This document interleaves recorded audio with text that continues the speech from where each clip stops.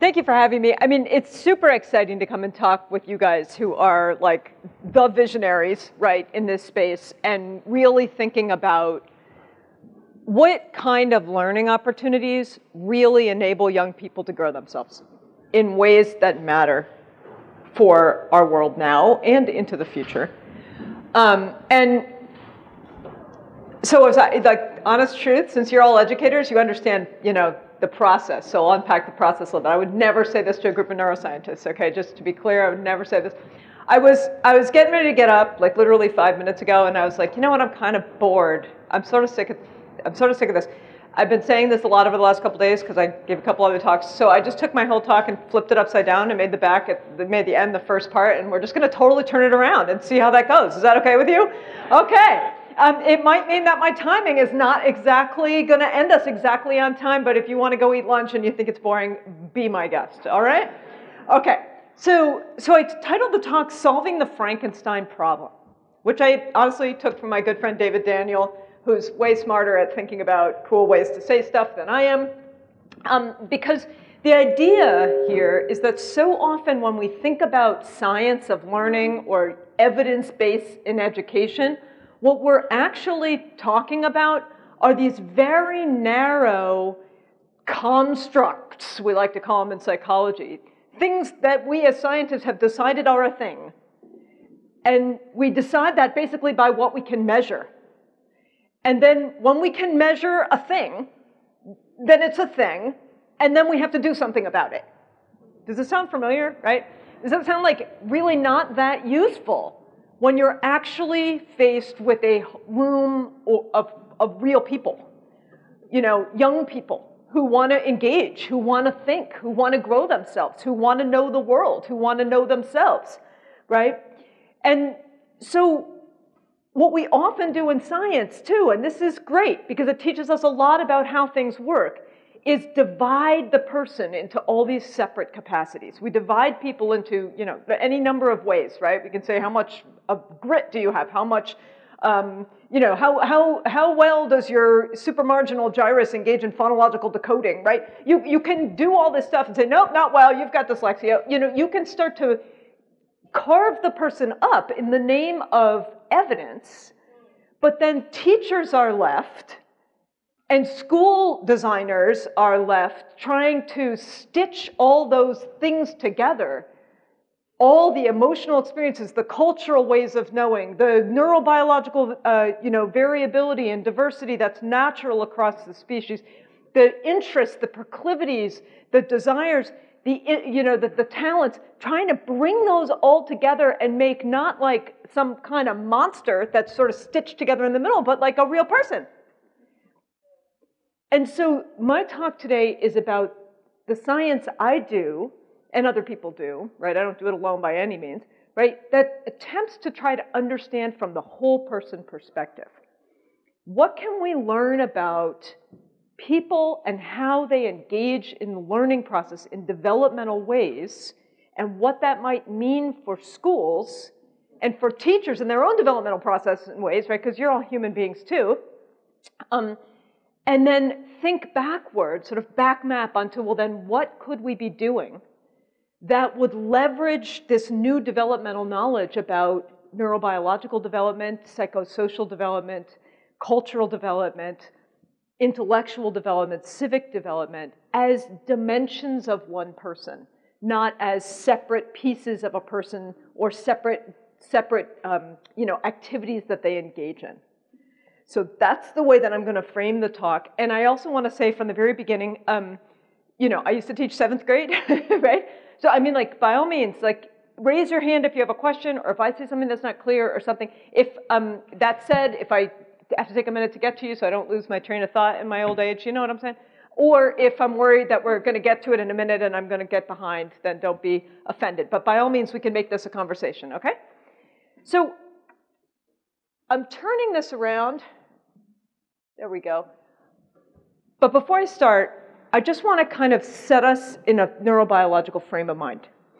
And so often when we think about the brain or biology, especially in educational settings, but actually not even, like in neuro settings too, like, okay? if I go to the Society for Neuroscience or something, we think about biology as being a separate thing from the person, and we often tend to think of it as kind of deterministic, right? If you understand the biology of something, then you understand it. And that's wrong. It's wrong in demonstrable ways. And instead, I like to think about the brain like this painting. So this painting was done by a colleague of mine and friend, Margaret Lazari, who was the chair of the Fine Arts Department at USC until she retired recently. And she and I met on the public bus one morning going to work, and we were talking about what we each do at USC, and I was saying about my work and trying to understand young people and how we make meaning and teaching and learning spaces and all that. And the biology, cultural, social, cognitive, aspects of all of that. And she was telling me about how she's trying to understand through art, through creativity, right, the kind of codependence, the dynamic interdependencies and relationships among biological forms of life and humans in our world, this sort of ecological perspective on our biology and our minds and our creative processes. And so we realized we could actually do something together, which is very generous to me because she did all the work. But basically what I did was gave her some of our neuroimaging data from a brave person who went in our MRI scanner, which you'll see a little video of that later so you'll know what it looks like, in our MRI scanner. And we took pictures of her brain. And then we peeled off the outside of her brain, all the cortex, right? All the little cells that do the firing, and we peeled those off. So we peeled them off the picture, not off the woman. Just want to be clear. You never know what people think we do. And then what's left is this picture of the white squigglies in the middle of this seascape of life.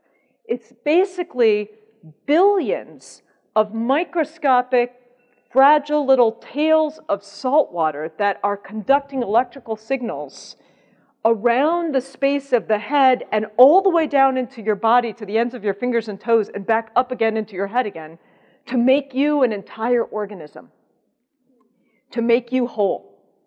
And we are only just beginning to understand the dynamics of the sort of development, the functioning, the interdependencies of the ways in which these literally billions of little tails of salt water are connecting with each other, are modulating each other's activities in these grand patterns that turn out to support the dynamic whole nature of us. And I'm going to talk a little bit about some of our data around the ways that these networks are co-regulating one another throughout adolescence. And at the end, we won't have time, but if you ask, I can maybe be coerced to talk a little bit about how they're activating in teachers. We've been following really excellent teachers from low SES, high crime environments in the LA region. We've basically been going into high schools and asking the administrators, who are your superstar teachers that the kids love, that the kids go to, that the kids learn with? And then we've gone to those people, and they've been incredibly gracious to allow us to actually study them, study their brains, hook them up like little Borg all while they're teaching, and have their kids do homework and shunt it to us, and then we give it to on the internet, and then we give it to them in the MRI scanner and ask them to give feedback. And like we're looking at what does it look like to do this work well as a teacher? What are the developmental capacities that teachers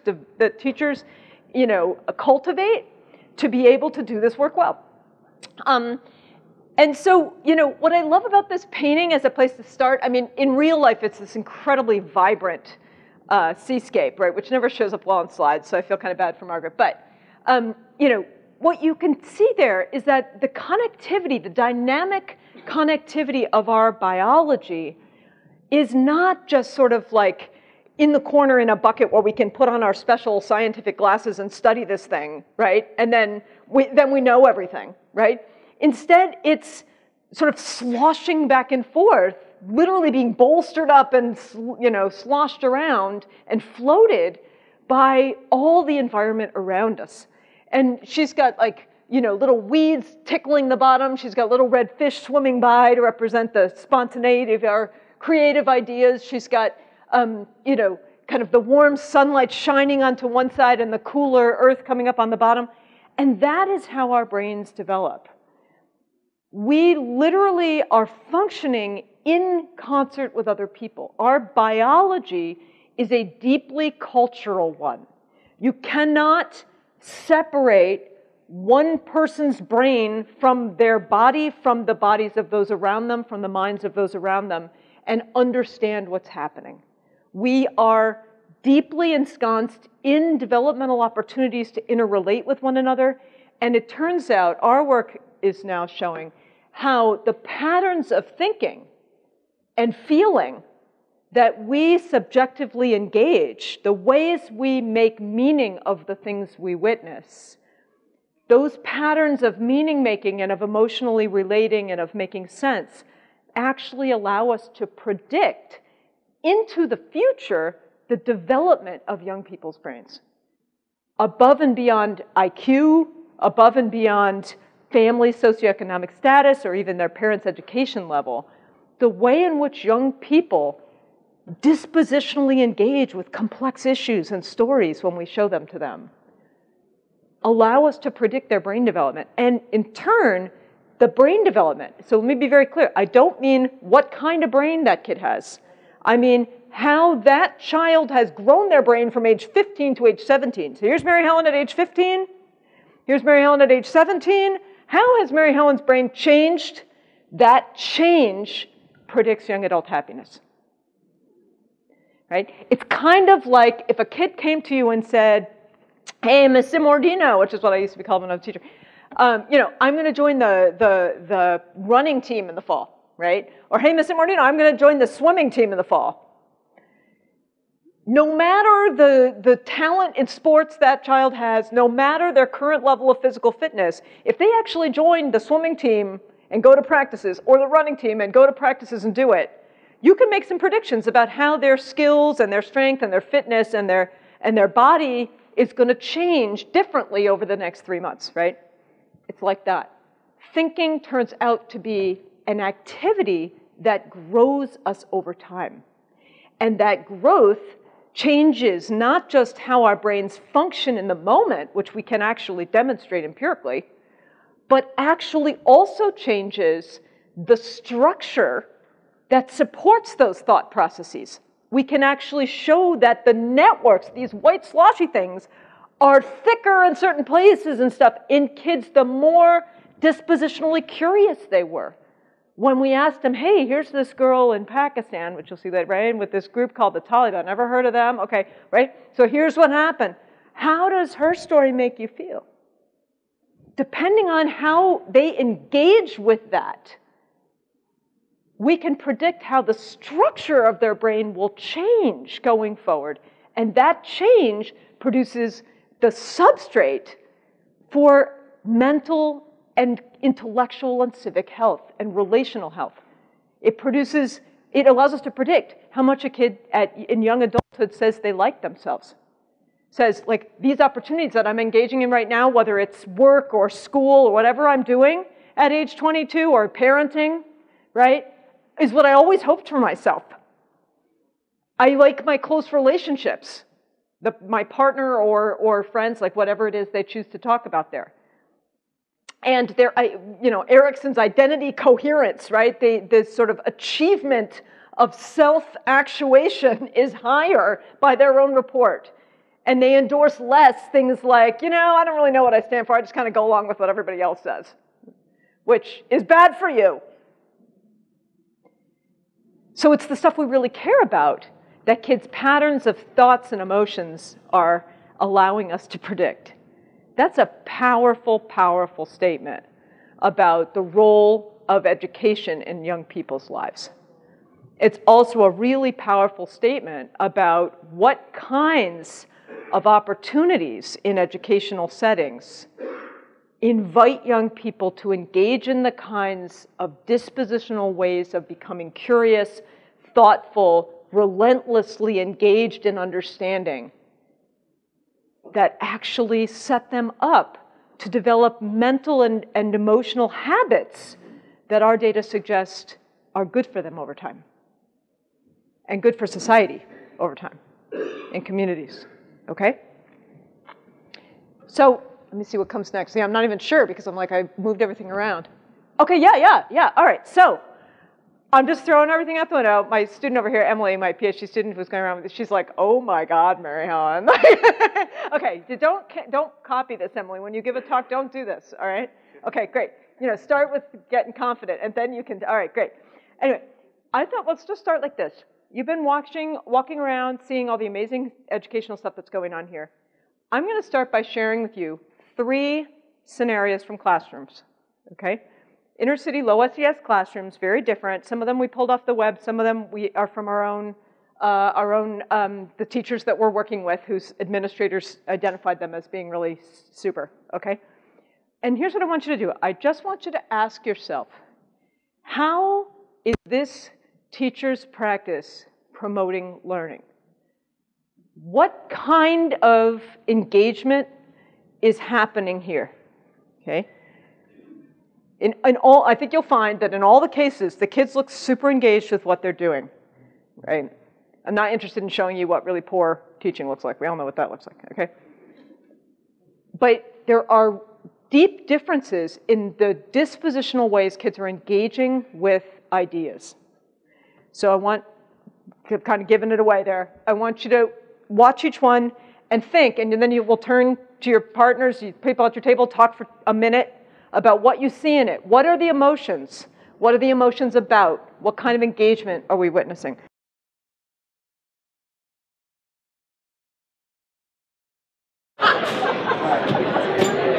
So that was one class, right? Obviously, I should have said at the beginning, that was like a civics lesson. They were practicing for the exam at the end of the semester, okay? It's another class. This is a math class, Algebra 2, okay? And I'm just going to hit it, let it go for about a minute. The goal for today is being able to explain compound interest, because that goes back to them meeting their financial goals. The students did a lot of work on calculating retirement, mortgage, and college education costs. I had a financial planner come in to talk about financial planning so that they can understand how to become a financial planner for the families that they were helping. For days, they wrestled with their assigned family's financial situation and had to email back and forth to get more information and clarification. So on one side, they're looking at these very complex mathematical principles of exponential, and they have to switch that and make it conversational in a plan that a layperson can understand and not get caught up in the calculation. Cost of your home is $140,000 to the principal and interest, and that's going to be the payment to pay it off in 25 years. Okay, so I want you to ask yourself, how well do you think this teacher's practice promotes learning, and how are the students engaged? 1 minute, go.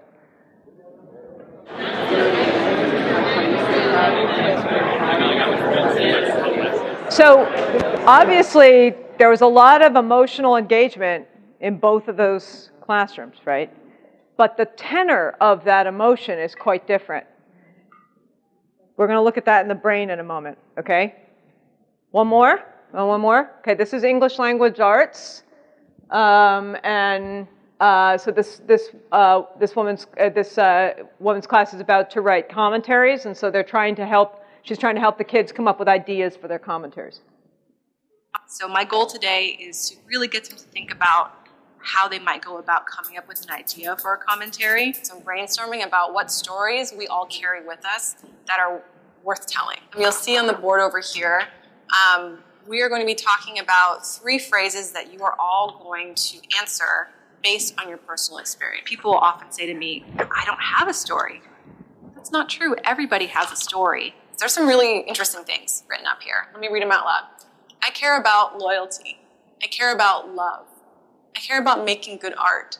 I care about reforming the foster care system. Yeah, Heaven? I like that one because I was in the foster care system. Tell us about, why'd you write that? I wrote it because I was actually born and raised in foster care, and school would be one that I want to change. I think it's a great tool for social engagement, for civic engagement, because we often have a perspective we want to share, and we want other people to empathize with us. Okay, 1 minute. How well do you think this teacher's practice promotes learning, and how are the students engaged? Go.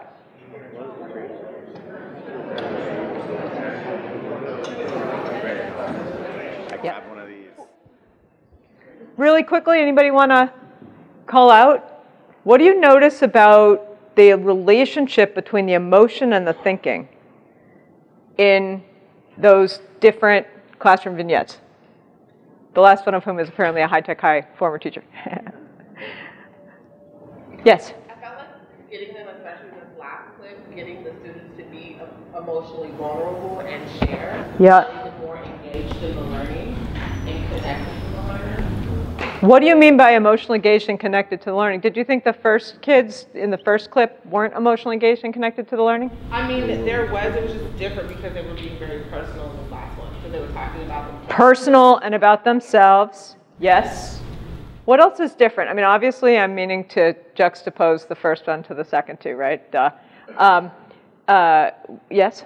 Well, in the first video, it seemed the teacher owned more of the information. Uh-huh. Learning, and in this third video, the students are owning. Yep. The students are owning the information in the third video, which is, I suppose, what you also meant about personalization, right? Because it's coming from you, right? Mm-hmm. So what does the teacher own in the third video?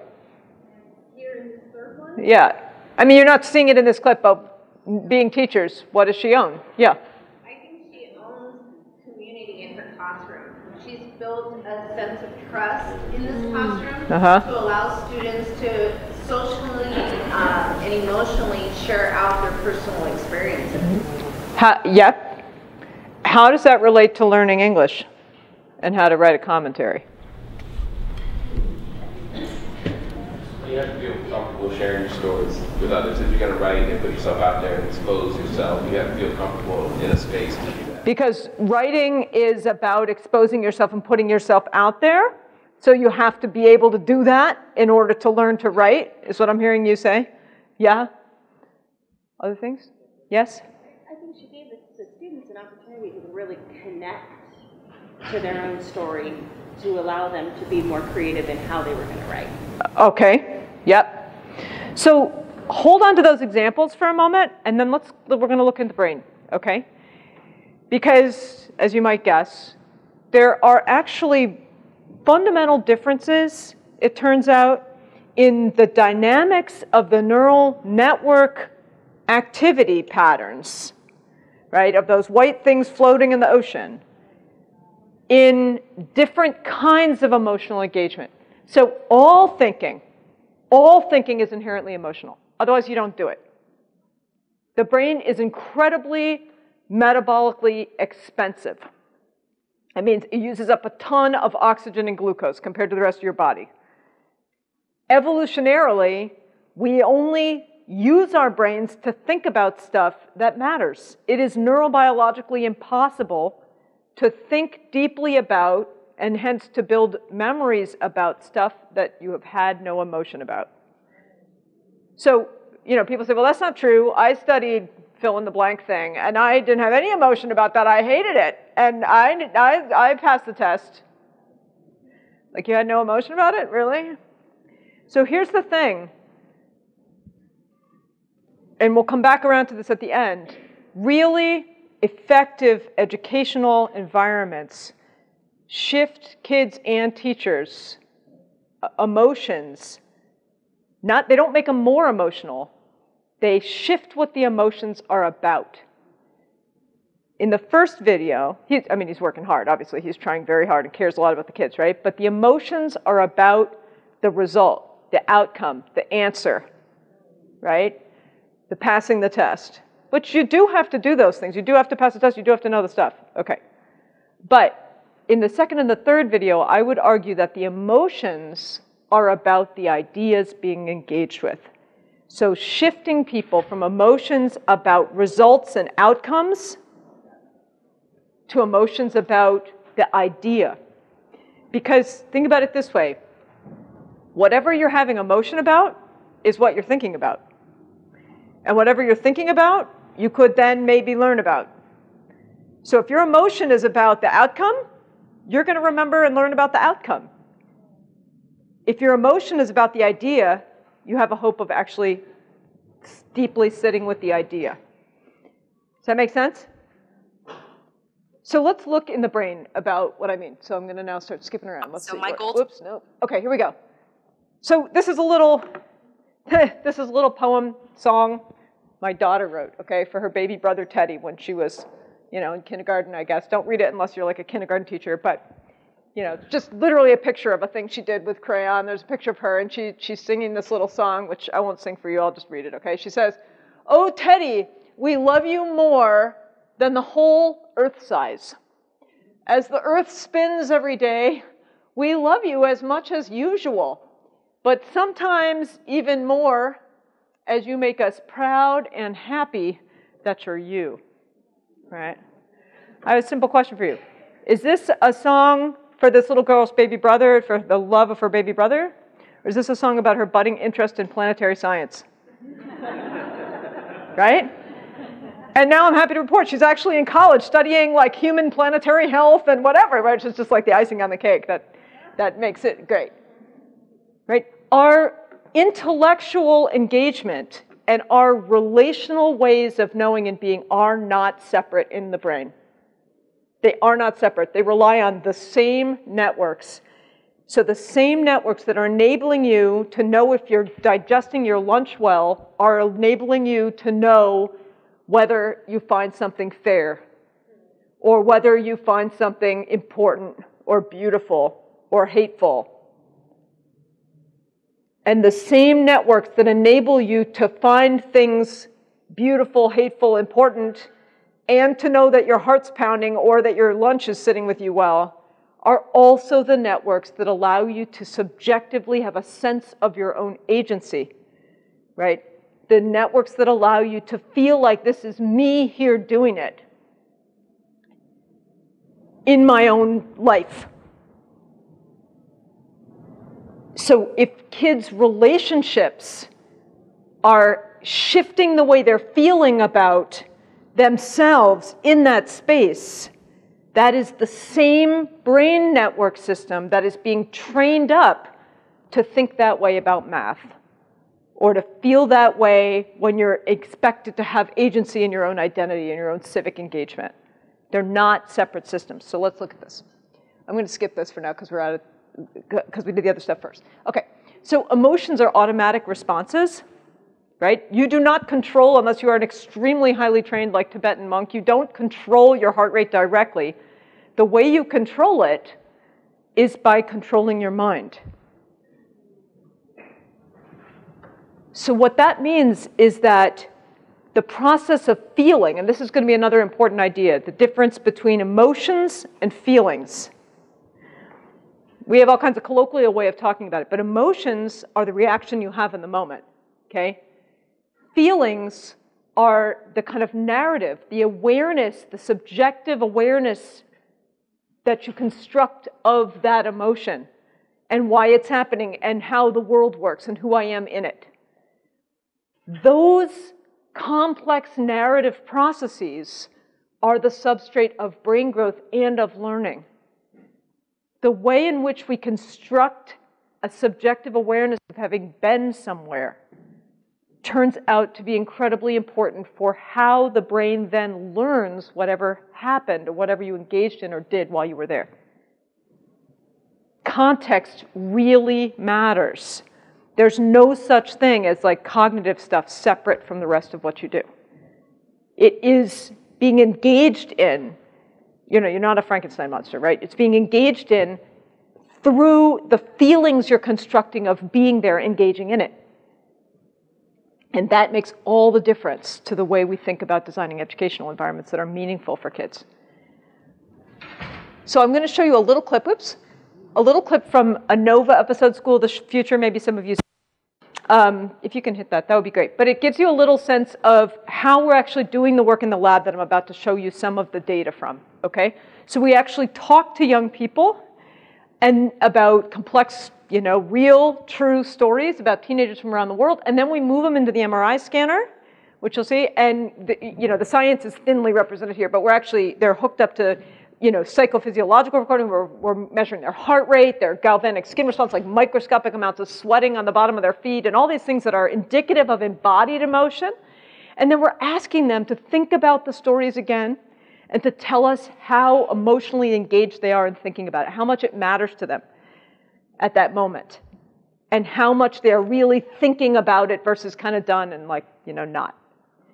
And then what we do is we look at the patterns of dynamics in the body and in the brain that correspond systematically to the way young people and older people, we've done this with adults too, right, are experiencing it, and I mean that as a verb, are constructing awareness of what they're thinking about. And then we can show that 5 years later, this predicts what they remember.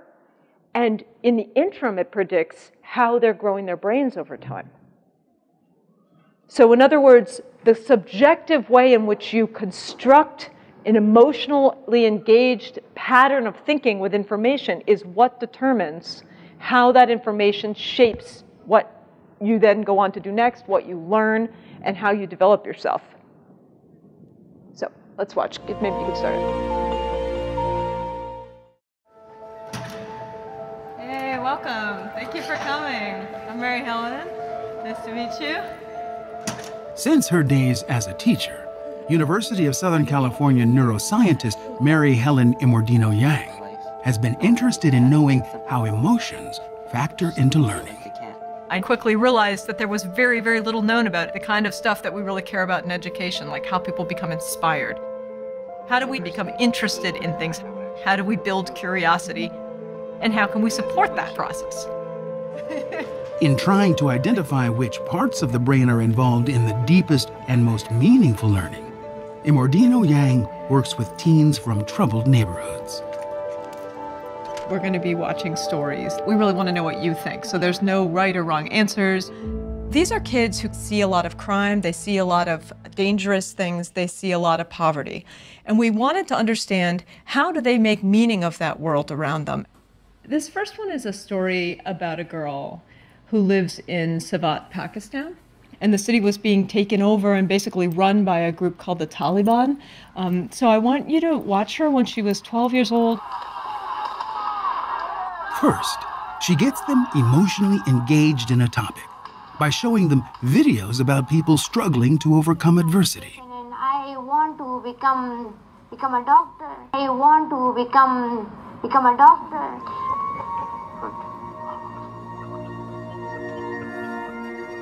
So how does her story make you feel? This story makes me feel upset how she wants to be a doctor and continue on with her education, but it makes her sad that knowing her journey would be very difficult. For adolescents, these types of stories can trigger moments of deep reflection. They come back from those kind of reflective moments with this heightened appreciation of the meaning of the story and what it applies to in their own life and what it means for the nature of the world more broadly. And it's crazy how it's that powerful. Whereas we've known that for a long time in education, the neural data are giving us new insights into the mechanics of that process. Over here. To find out which brain regions are harnessed during reflective emotion, Immordino-Yang monitors the students' brain activity as they re-watch the emotional videos in an fMRI scanner. Hi, Attallah, how you doing in there? Good. So we're looking at the movement of the blood flow in her brain as she's watching the stories, and where in her brain is becoming more and less active as she's experiencing these emotions. She found that the reflective thinking caused by these emotional videos triggers widespread activity throughout the brain. The most high-level brain states that people experience in the scanner don't just activate high-level systems. They also activate lower-level structures of the brain that are involved in regulating and monitoring your consciousness and your survival. Immordino-Yang believes that the reason why learning and emotion seem so intimately connected is because complex emotion, like admiration, can activate basic brain functions, like those regulating breathing, and heart rate.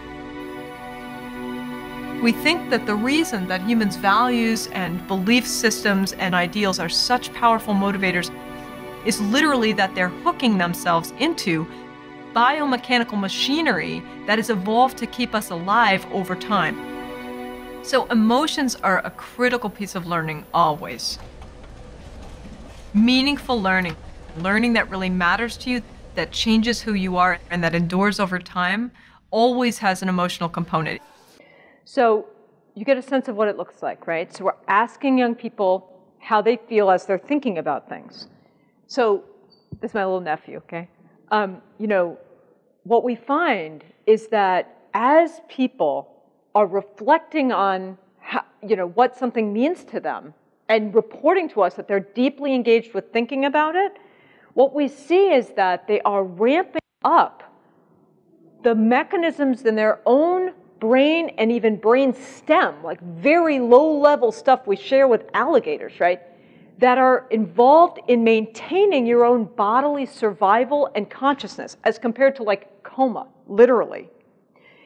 And so what we're seeing is that as people are thinking deeply about stuff they care about, they're ramping up these systems for embodied awareness that are then shaping the way their brains grow over time and changing what they're capable of thinking about in the future. So let's look what actually happens in the brain. So here's a picture of a brain. This was the first study we did, which was with adults, but the data, you know, are remarkably reproducible with young people. The dynamics are less stable in younger people. No surprise, right? Stability is not something that adolescents are known for, right? I have two of them at home, I know. But the systems that are being engaged are not different.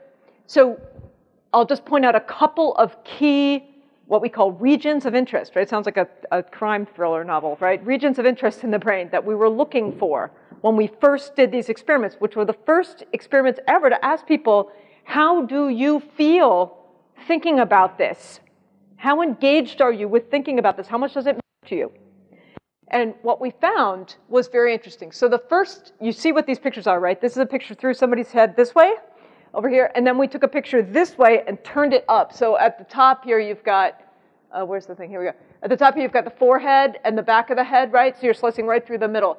And these orange spots are places in the brain. It's a statistical map of basically superimposed on one person's brain picture of all the places across many people's brains that people shared in common, and that's really important, right? That people shared in common when they said, I'm really deeply moved thinking about this right now. I'm very deeply engaged thinking about it, as compared to when they said, yeah, you know, not that interesting.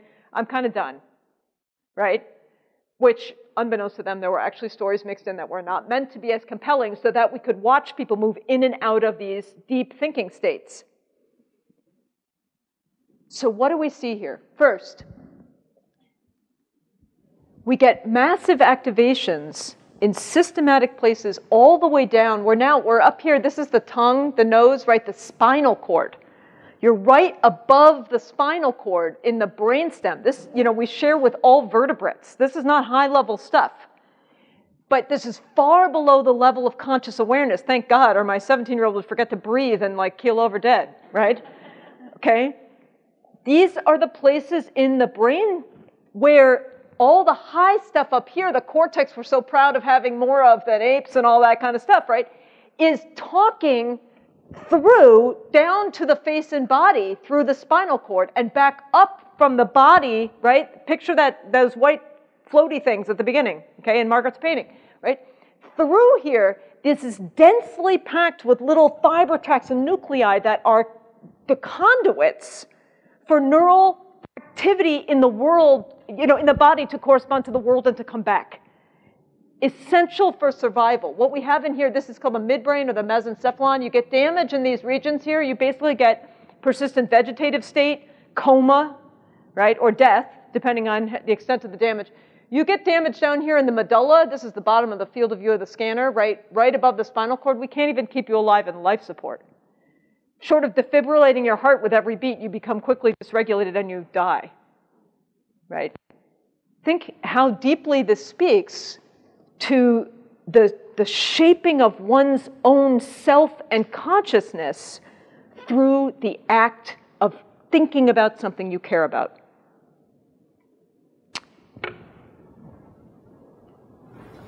These two regions here, which are one on either side, right? Because now we're up at the top where you've got two of everything.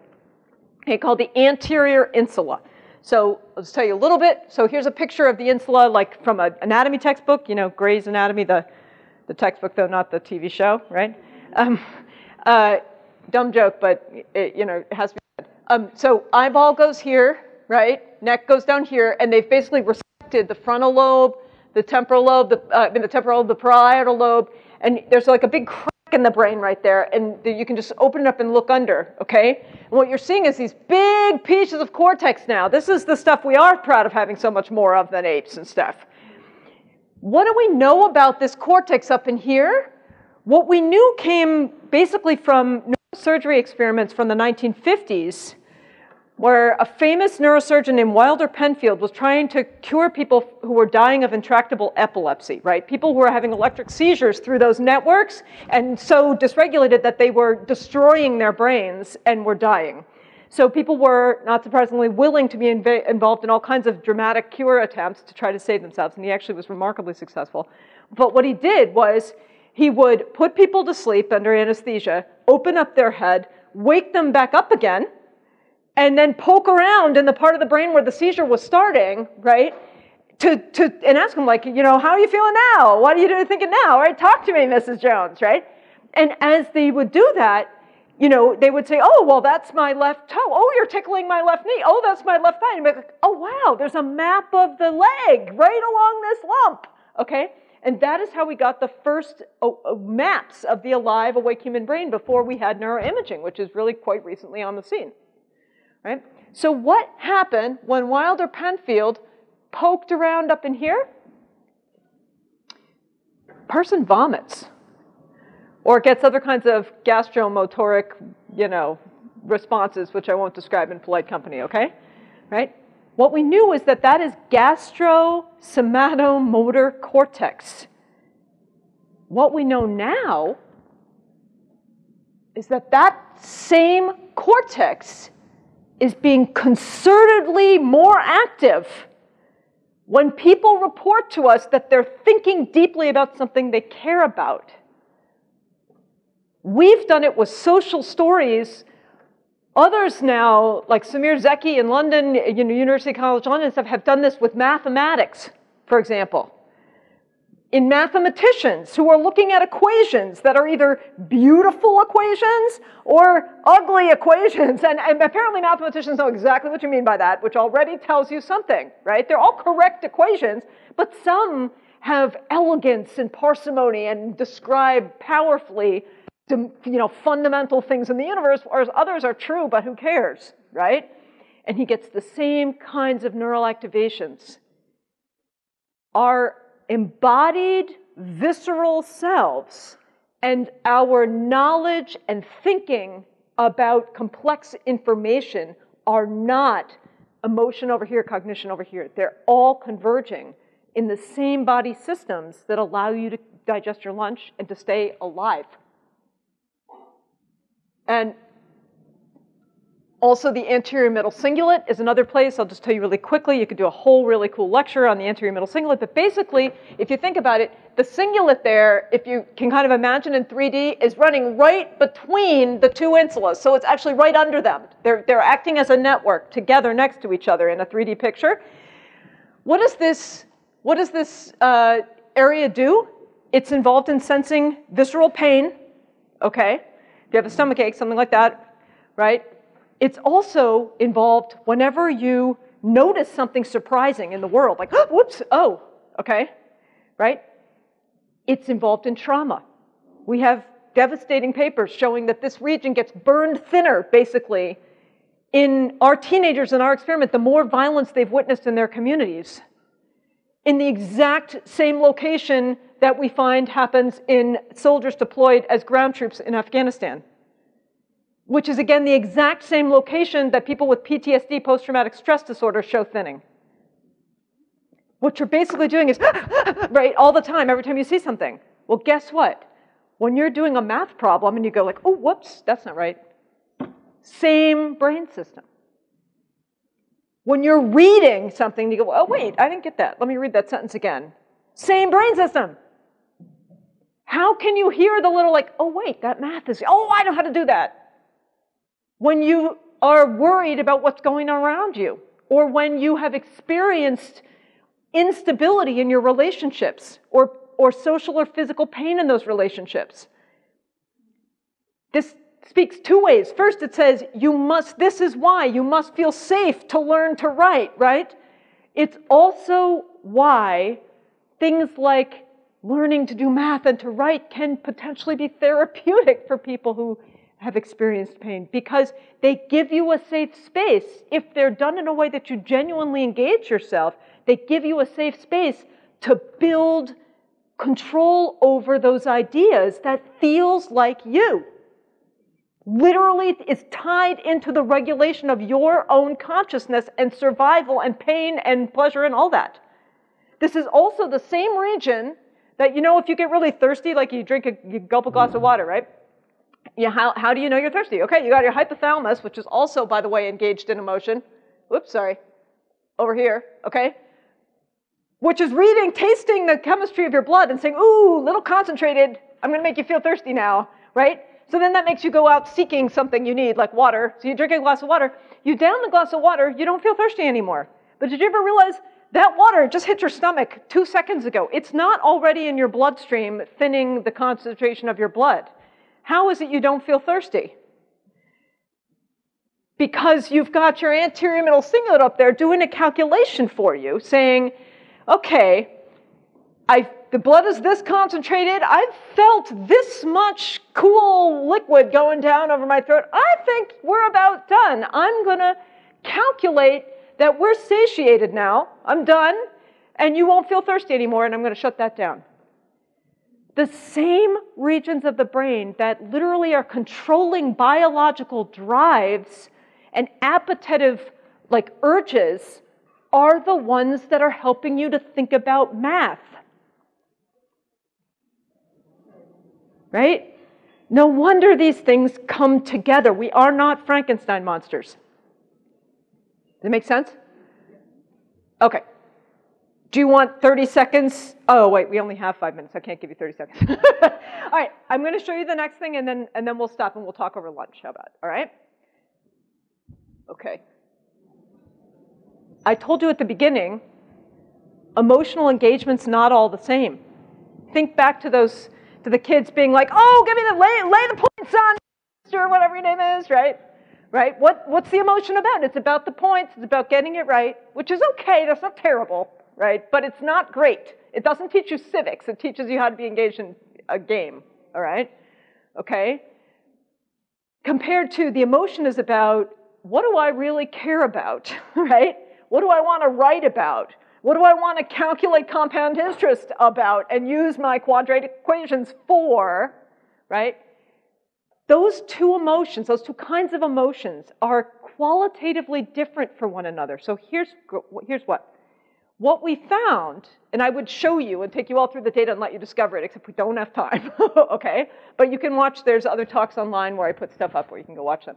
What we found is that people activate systems in the deep middle of their head only for some kinds of thinking and not for other kinds of thinking. So think about this. Imagine the class at the beginning where the kids are like, oh, I got the points, right? That's emotional. What is the emotion about? It's about something you can see out here that you're attending to, you're engaging with, you're regulating yourself around, right? What is the emotion about in, say, the English class or the math class? The kid's saying like, okay, so Mr. So-and-so, your house is going to cost you this much, and here's how you pay it off over 30 years. There's emotion. Is the emotion about what's going on out here? Or is the emotion about something that you've constructed in your mind that doesn't exist in the physical reality? It's an idea. It's something that you understand. It's a future that you can conjure And even me like demonstrating, I close my eyes. I'm like, it doesn't matter what it looks like right here on the paper. I'm thinking of a house over time and what it's going to mean for you. And I can't see that by opening my eyes and looking around. I have to build it in my mind. What we find is that these systems, which by the way are also deeply involved in building memory, okay? Not the kind of memory for what we call semantics, not memory for facts like Toledo's in Ohio, okay?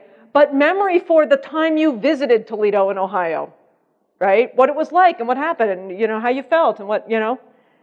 Memory for lived experience is tied to, coordinated with all this stuff, appetitive, pain, pleasure, all that, staying alive, breathing, all that, feeling your guts and viscera. When you tie all that together, what you get is this concerted mind state where somebody becomes engaged around an idea as compared to around something you can directly witness in the world around you and the people around you.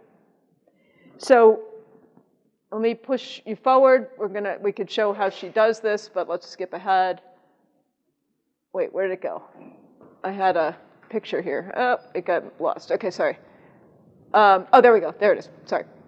Okay, so what it turns out, and again, I'm telling instead of showing, which isn't great, but it's all I can do in an hour, okay? It turns out that what we see is that these networks, the balancing of the salience network is the guts, the viscera, the anterior cingulate, right, the stomach ache, all that, okay, is active all the time when people are engaged when they're thinking. But it's shifting the connectivity, the balance of the rest of those white sloshy things in the painting into different modes depending on the kind of emotion that's being experienced. When the emotion being experienced requires you to look out here, manage yourself, you know, regulate yourself, give a friend a hug, you know, watch out, the truck's coming over in your lane on the highway, okay, which really is super important. You have to do those things to be functional in the world. Then what happens is you are activating networks, what we call executive control. You need to manage yourself in the moment and watch what's going on. Make sense? But when your seesaw is needing to think about ideas that you can't see in the here and now. It's about trust. It's about community in the classroom. It's about what do I care about? That's not something I can see unless I'm 2 years old, and then it is. It's very concrete, right? It's my binky or whatever it is, right? But when you're 16, 17, what I care about is identity, is reforming the foster care system, is, you know, making good art. Those are not things you can see. Those are stories you tell in your mind. When you want to think about that, the brain literally toggles itself into a network state in which you get executive control going, oh, this is hard, let's think about it. And then you tilt over into what we're calling this default mode network. We didn't call it this. It's been called this in hundreds and hundreds and hundreds of studies, right? First discovered in 2001 in experiments where, very clever experiments done at University of Washington, where they put people in the scanner, and rather than giving them things to react to, which is what they'd done all up to that point, like here's some math, here's some language, here's some movies, scary dogs, pornography, whatever, like, and see like what happens to the brain, right? Instead, they put people in the scanner and gave them nothing, and just said like, hey, just daydream, think about whatever you want. And what happens is, you know, think about nothing. What happens is at first, people are thinking, I'm thinking about nothing, I'm thinking about nothing.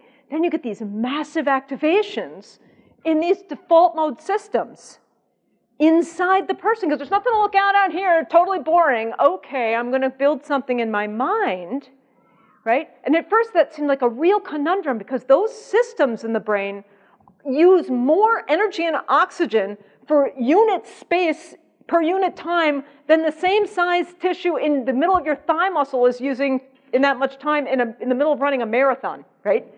Extremely metabolically expensive tissue. And what are you doing when you're thinking about nothing? Of course, you're thinking about yourself. You're thinking about the future. You're thinking about relationships. You're replaying things in your mind. You're imagining possible things. You're thinking about historical context. Like, how did that happen? And then was she mad at me? Like, I wonder what, right? Does my grandmother want flowers for her birthday? I don't know. You know, you're playing in that space of things that aren't real. And that is what education can support you in meaningfully engaging with, especially for adolescents. I mean, all kids, but it becomes more and more. By adolescence, it is the driving force. It's what we care about, is to be able to do that. So just to sum up,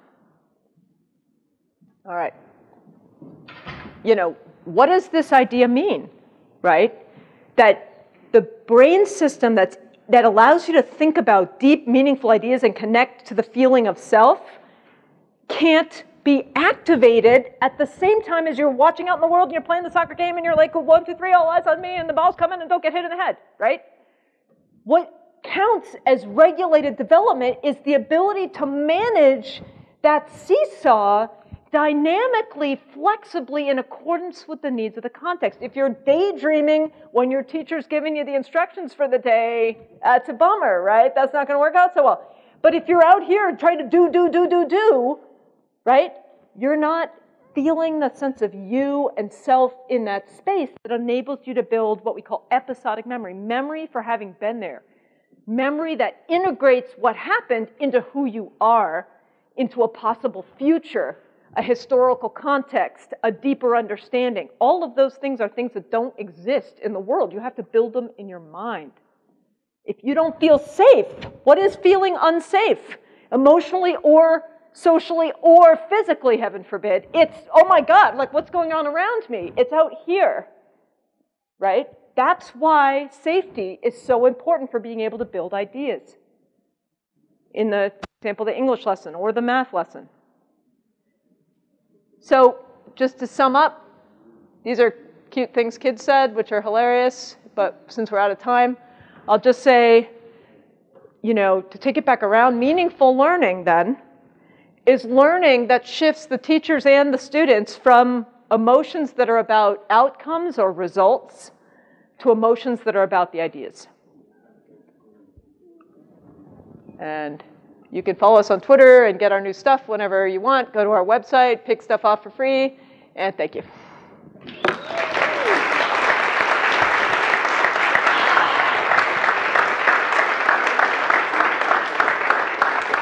I kept you from lunch. Okay. That's good. Do you want to do a turn talk? Yeah, do people want to ask questions? I'm happy to stay. I just don't want to keep you from lunch or the potty, you know. Sure, I can go back to any slide you want. So why don't we do this? How about 5 seconds for anybody who, no judgment, who wants to go start eating or wants to go potty, like to get up and go, and then questions, we'll ask questions. Okay, so 5 seconds. Go if you want to go. And then I'm going to go to the previous slide. This one? Yeah. Okay. The one before that too. Sure. Got it?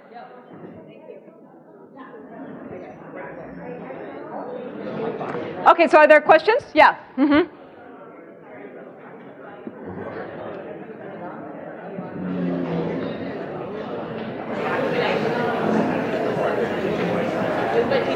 Okay, use your teacher voice. Go for it. Emotions, right? They're not necessarily saying they can't be. But I didn't really make a distinction, like positive emotions versus like negative emotions. Yeah, that's right. Oh, so good. So this person says she didn't hear me make the distinction between positive emotions and negative emotions. So here's the bottom line on that. What we find is that positive and negative emotion matters a lot when you're thinking about here and now, but what we found is that they become really remarkably integrated into these complex stories of meaning when you're in this transcendent space. I call it transcendent because it's not about the here and now. It's about something you got to transcend the here and now and actually think about ideas. And negative emotion can be deeply empowering, right? To think about an idea. Social justice is predicated on negative emotion, right? You know, a lot of the time. And so it's not just about positive, happy stuff. That's not where learning comes from. Learning comes from engaging with the dimensionality of the depth of the meaning there, which could be negative or it could be positive. I mean, this is why we willingly engage in childbirth, right? Because the pain is for something. You know what I'm saying? Right? It's all about the meaning you make, less than about the valence of it, is what I would claim. Does that make sense? Mm-hmm. So we think of emotion as being happy. You can also think back at the first guy's class, right? It's all about positive stuff. But, you know, many of those ideas, right, are actually fraught right now. How about engage with some of the negative stuff, too, as a way to hook, right? Because the complexity of the emotional landscape is what draws people in, not just positive stuff. You know, the idea of happiness, I think, is really a problematic idea in many ways, because happiness isn't really what makes us fulfilled. It's you know, meaning, right? Man's Search for Meaning, the book by Frankl, I mean, I think says this really well. People in the Holocaust, you know what I mean, who were interred in genocidal camps, right? What he noticed as a psychiatrist at the time is that the people who lived, I mean, obviously, aside from being directly murdered, right? But people who were able to keep themselves together were the people who were maintaining a sense of meaning about who they are, as compared to losing themselves in what's going on, right? Our mind is incredibly powerful, but the power comes not from positive things. It comes from our ability to make complex emotional meaning, which can be painful meaning or happy, joyous meaning. And most of it is both at once. Yes? I wanted to try to ask a question, but it's going to take a little bit of context to frame it. Sure. So I asked for your grace. First, I want to thank you because you feel like a breath of fresh air in education, to be able to marry science that a lot of us weren't prepared to really think about the science of learning and the science of teaching. So I just want to honor you and honor the fact that you've come to share this time with us. And then I want to ask permission to sort of frame a difficult question. Abraham Maslow was credited with this hierarchy of needs that he actually stole from the Blackfoot Nation and never really credit the indigenous people. And so those of you that will Google this and will look up Abraham Maslow and the Blackfoot Nation, you'll find a very different pyramid. And a lot of the work that you've been referencing is very powerful, but it makes me think about the work out of China from the I Ching and how really understanding both the mind and emotions is millennia long. And so I didn't hear evidence of that in your presentation. And then I think about Dr. Joy DeGroy's work with post-traumatic slave syndrome. And then I think about Resma's work with grandmother's hands.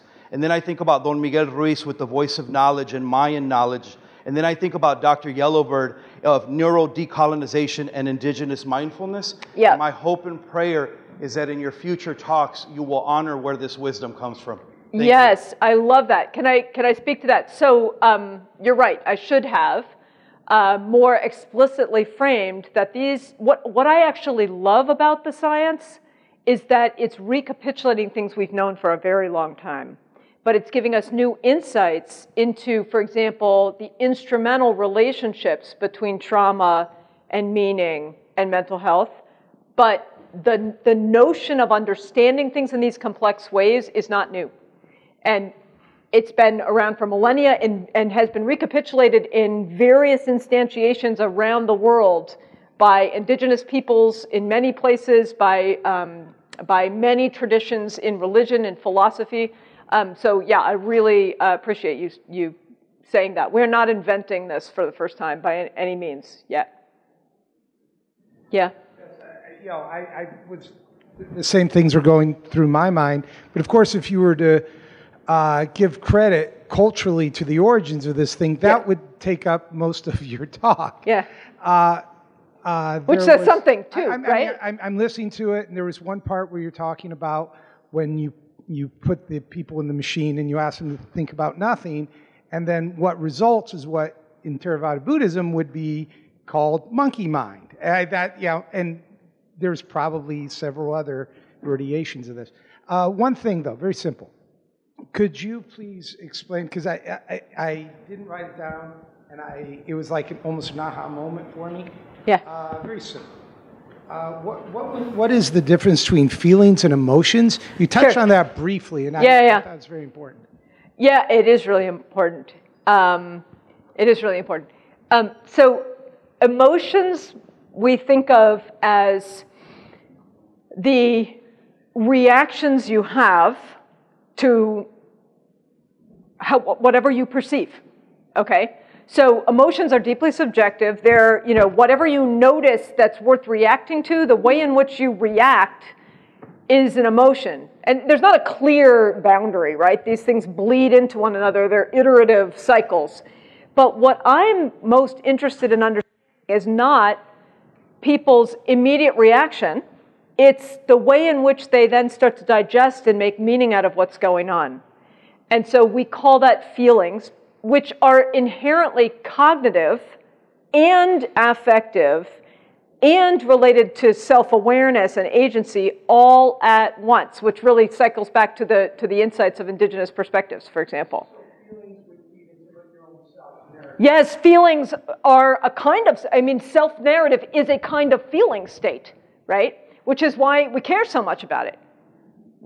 It's not an isolated thing like I am a this. It's like I live as a this, right? And in experiencing that lived, agentic, sort of situated perspective, I construct a sense of self. On the wall in my office, I have a card that, just highlights the South African saying, right, of Ubuntu, right? I am, roughly translated, I am because you are, right? We construct ourselves in a cultural context of experience.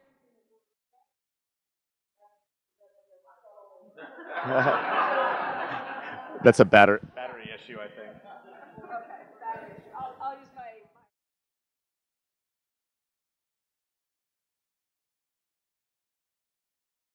So, why is it such a terrible punishment to put people in solitary confinement?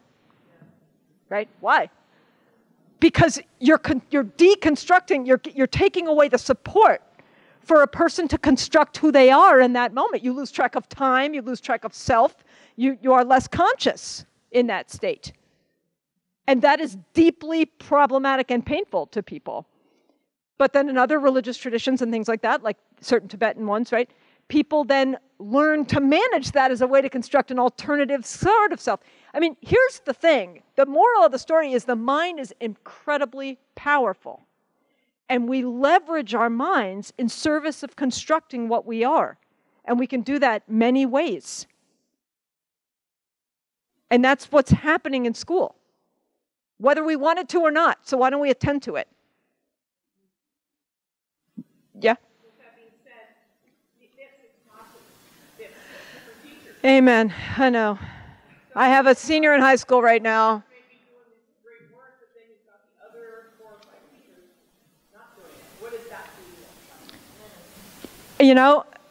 Right? It's that seesaw, which kids are really, like, they're learning to manage it, right?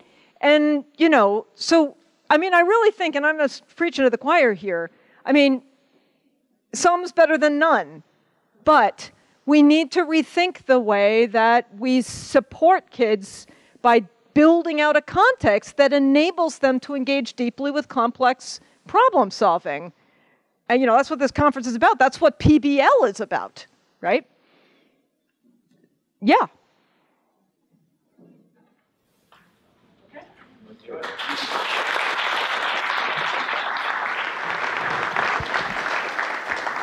Thank you so much.